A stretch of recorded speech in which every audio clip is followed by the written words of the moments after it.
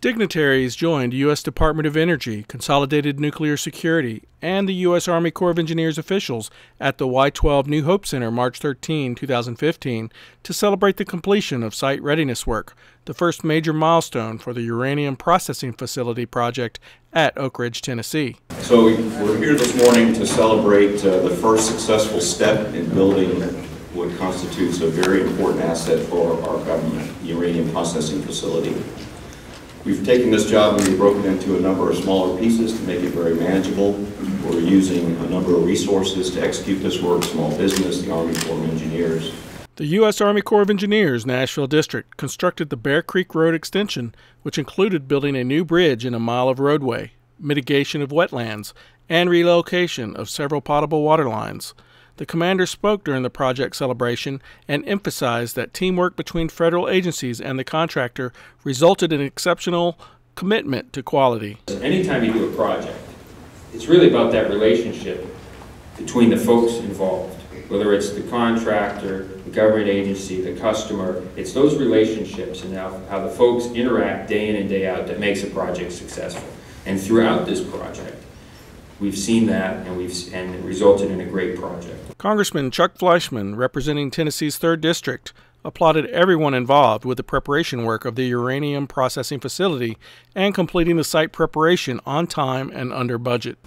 They're doing a great job here at Y-12 in older facilities, in facilities that workers toil every day, and will continue to have to work hard until we complete the UPF. But the Uranium Processing Facility is an example of how we can come together as Americans and get things done. We see it. The Department of Energy, the NNSA, the Army Corps of Engineers, Avis, the private sector, stepping up and doing a job under time, under budget, a great way to do it, and I thank you for that. The U.S. Department of Energy Undersecretary for Nuclear Security and National Nuclear Security Administration Administrator also spoke about the importance of the site readiness work and its impact on national security.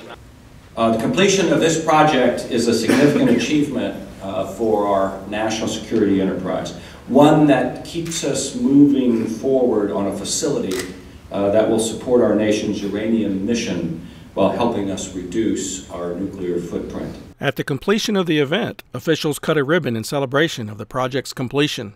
The federal construction manager for the project said this first milestone in the modernization process is vital because the Corps of Engineers built the existing facilities at Y-12 in the 1940s, which are still in use today. So we definitely need an upgrade. We definitely need to bring everything up to building code and standards, and also to incorporate new technologies. The resident engineer for the Nashville District said his staff did a great job, and the interagency partnership with the U.S. Department of Energy was a big part of the project's success. The team that we put together out here, they were able to meet all the demands that were put on them. I'm very proud of the group. Now that we know each other, and now we know how each other operate, I think this is a really good stepping stone for future projects. I think we made the schedule, we made the budget, and we did it without any recordable injuries or accidents, which 2 years in a construction field is always an accomplishment. So that's we hit all the points for construction. This is Lee Roberts reporting for the Nashville District from the Y-12 National Security Complex in Oak Ridge, Tennessee.